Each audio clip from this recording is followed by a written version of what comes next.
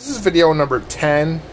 I've already explained my backflow preventer or check valve or whatever you want to call this guy. But I want to say, for every person who has a sump pump in their basement, this is a very important tool to have. This is a nut driver, okay? And my particular nut driver fits all of these bolts, these nuts, on my check valve. And basically, these bolts, over the course of time, become loose. They loosen up. So every 6 months or so, I have to tighten every one of these. Now these were just recently tightened, so I don't really have to tighten them now.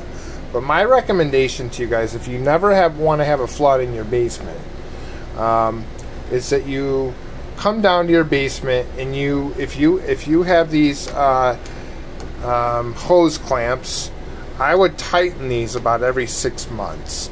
Now for me, I keep this tool, this nut driver that tightens these hose clamps, I keep it right here as a reminder, hey Tim, you need to tighten these hose clamps, because I have had a flood in the basement as a result of these hose clamps coming too loose and then this pipe detaching from this pipe.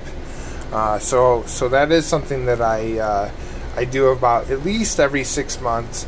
Actually, I've been doing it more frequently ever since I put this nut driver right there. So that's a good reason to keep it right by these hose clamps, so that you have a reminder, hey, these bolts or these nuts on these hose clamps need to be tightened on a consistent basis.